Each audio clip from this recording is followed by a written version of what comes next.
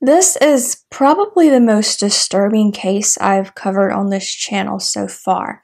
I know I say that in a lot of my true crime videos, but somehow I always end up outdoing myself in the worst way possible. This case has been referred to by numerous sources as the worst case of child abuse in U.S. history. The story also contains references to sexual abuse, so if that's something that you'd rather not hear, I won't be offended if you click away. If you're still here, thank you so much for watching. This is the case of Brianna Lopez. There aren't many details of Brianna's early life. We do know she was born Brianna Maria Lopez on February 14th, 2002 in Las Cruces, New Mexico. Las Cruces is a town of about 100,000 people, about 45 miles north of the Mexican border. For all, or at least most of her life, Brianna lived in a mobile home with her mother, 19-year-old Stephanie Lopez, her father, 21-year-old Andy Walters, her grandmother, Patricia Walters, and her uncle, Stephanie's twin brother, 19-year-old Stephen Lopez. Brianna also had an older brother who was 18 months old at the time, but there's not really any other information about him. Altogether, 9 people lived in the trailer. I don't know exactly who the other ones were. I believe there was another son named Robert Walters. On the night of July 18th, 2002, when Brianna was about 5 months old, Andy Walters got off work around 5 p.m. and arrived home around 6 p.m. At about 8 p.m., he went to pick up Stephen Lopez at work.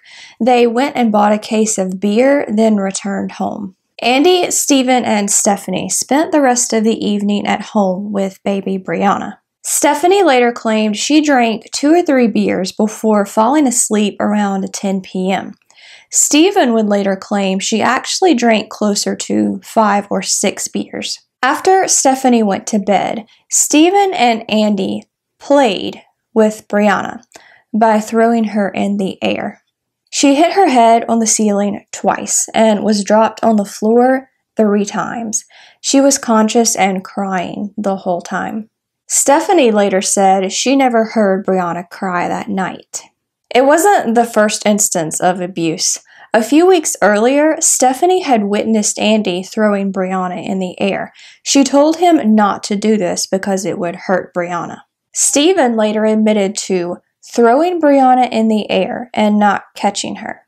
Andy later said he bit Brianna on several occasions, and he wasn't the only family member who had done so. He said Stephanie often pinched and threw Brianna out of frustration. Stephen also admitted to sexually abusing Brianna. Back to the night of the 18th. Andy fell asleep around 12:30 a.m. and at the time didn't know where Brianna was. He woke up around 3 a.m. and found Brianna on the floor, close to the bed, I assume his bed. He wrapped her in a blanket and put her in a bouncer. Stephanie woke up at some point in the early morning and noticed around 7 a.m. that Brianna needed a diaper change. She noticed bruising on Brianna's body and asked Andy about it, who said that he and Stephen played a little rough with her. Andy changed Brianna's diaper and gave her a blanket. Another report said Stephanie woke up around 9:45 a.m. I'm not sure if one of these sources was inaccurate or if she woke up around 7, fell back asleep, and woke up again around 9:45. At around 10 a.m. that morning, July 19th, Stephanie checked on Brianna and noticed she wasn't breathing. She and Andy tried to give Brianna CPR, and they called 911.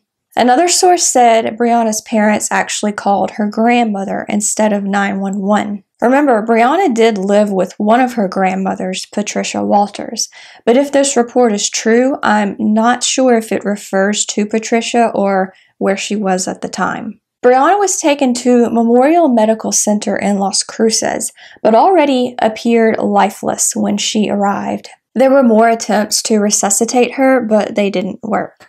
She was pronounced dead at 11:10 a.m. Stephanie told the hospital staff that Brianna had gotten her injuries by falling out of bed, but the autopsy results said otherwise. Brianna's entire body was covered in bruises and bite marks.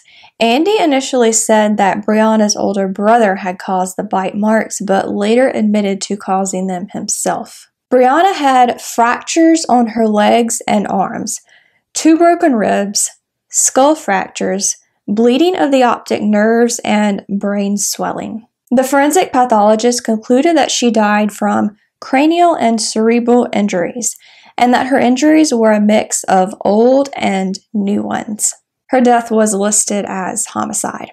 During the subsequent investigation, no photos of Brianna were found in the mobile home.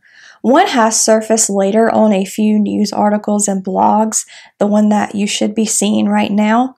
It looks like her, but I'm not 100% certain. But they didn't find any in the initial investigation. With nothing else to work with, investigators took a picture of Brianna taken after her death and touched it up, creating the photo that you're seeing now.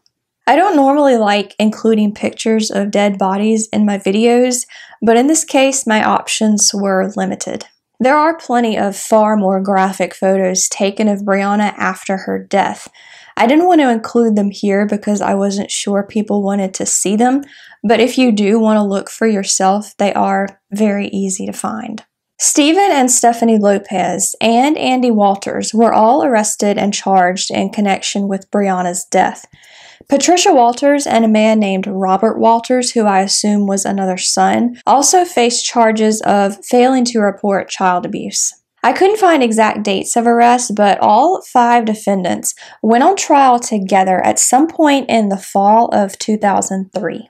At some point before the trial, Stephanie requested to have her trial separated from the other defendants. She knew they would be able to testify against her if their trials were held together, even though they didn't actually end up doing this. Her request was denied. The trial was moved to Albuquerque, about a 3.5-hour drive north, because of the media coverage in Las Cruces. Andy's lawyer said it was unlikely that 4 people had all committed murder, and he claimed there was no physical evidence that tied Stephen and Andy to the crime. But the jury disagreed. On September 12, 2003, after about a day of deliberation, all 5 defendants were found guilty, I believe, of all the charges against them.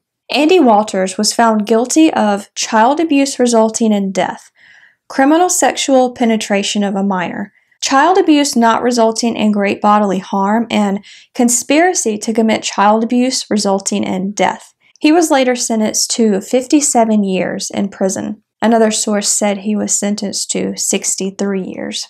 Stephen Lopez was found guilty of child abuse resulting in death, criminal sexual penetration of a minor, and conspiracy. He was later sentenced to 51 years in prison.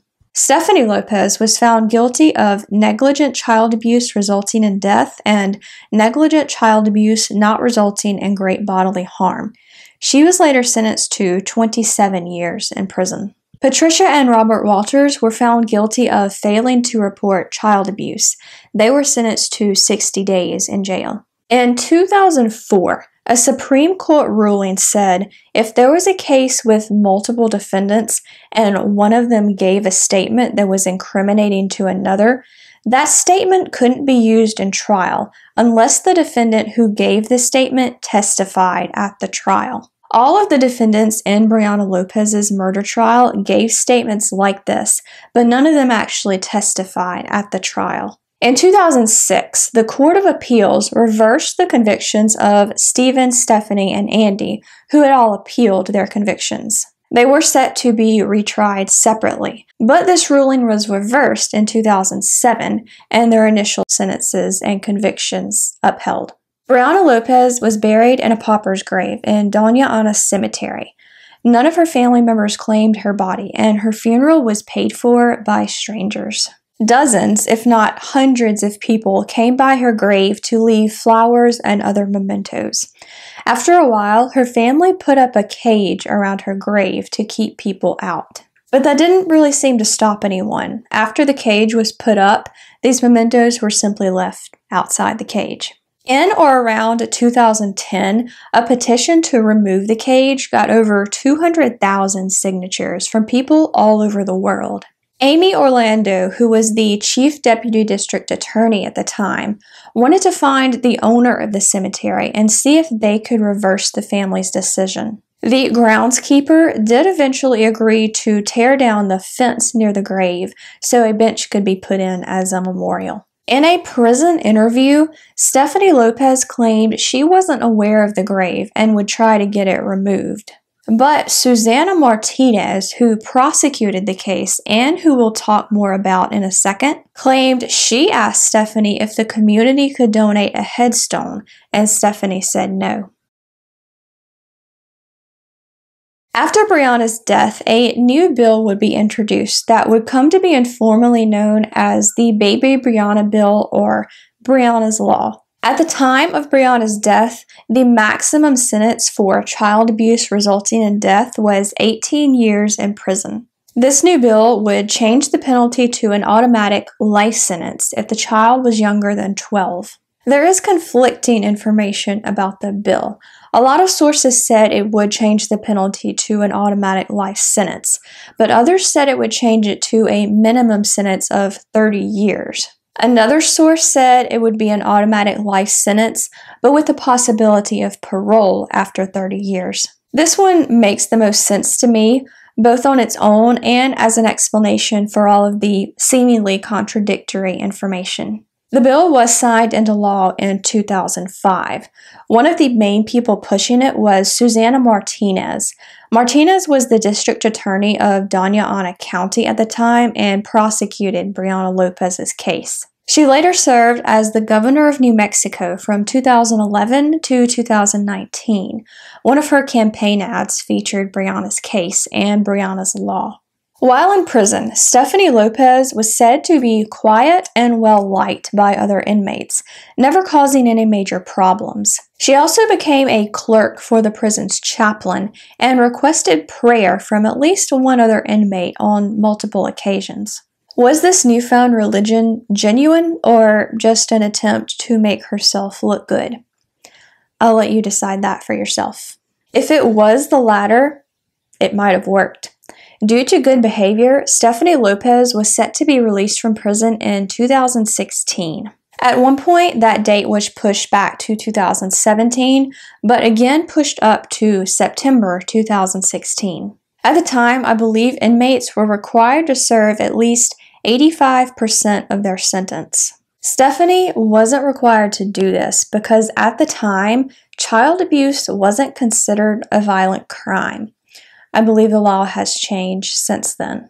Around 2010, a Change.org petition was started to revoke Stephanie Lopez's parole upon her release. The petition got over 60,000 signatures, but a 2011 comment from the person who started it seems to imply that the request was revoked. Stephanie Lopez was released from prison on September 21st, 2016, after serving 13 years of her 27-year sentence. She was required to serve 2 years of parole, which should be up by now. Upon her release, Stephanie was transferred out of state as part of an interstate compact. At first, the state she would be moving to was undisclosed. It was later revealed that she would be serving her parole in the Plainview area, a city about 50 miles north of Lubbock in northern Texas. Needless to say, Plainview residents were not happy about this. Another Change.org petition was started to keep Stephanie out of Texas. It only got about 1,600 signatures. I have no idea what results it got, if any, or where Stephanie Lopez is today. The death penalty was repealed in New Mexico in 2009. I'm assuming at least in part due to this case, Susana Martinez has proposed to reinstate it for those convicted of child abuse resulting in death. Andy Walters and Stephen Lopez are serving their sentences out of state, though I'm not sure which state.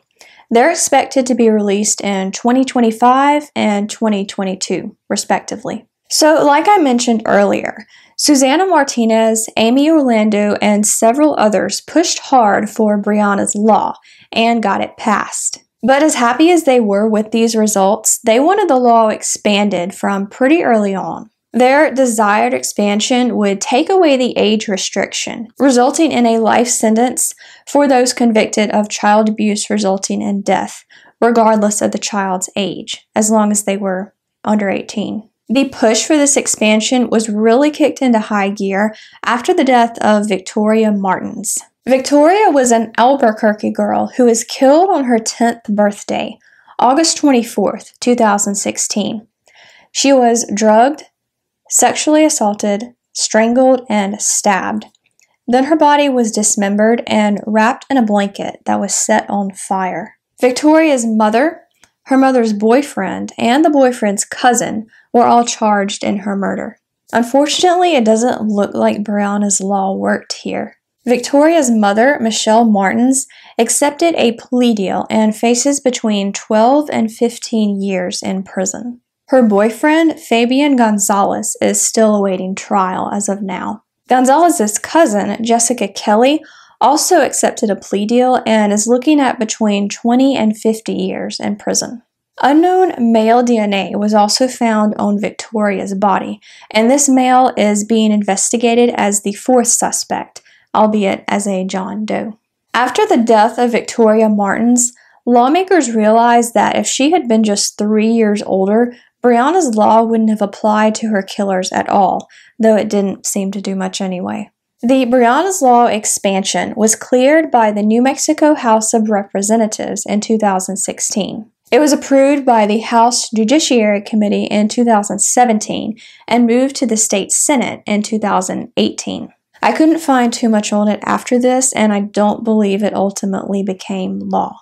So that's all I have for you today on Brianna Lopez. I know it's an extremely disturbing story, and I wondered if I should even share it at all. But I do think it serves as a reminder that if you see something suspicious, you should speak up. You might save a life. It also shows us the passion people have to help others. Brianna's own family didn't seem to care for her much, but thousands of strangers did. They couldn't save her in life, but they did everything they could to make sure she was honored in death. If you enjoyed this video, be sure to like and share it. And for more dark content, I hope you will consider subscribing and hitting the bell. Thank you so much for watching, and I will see you next time.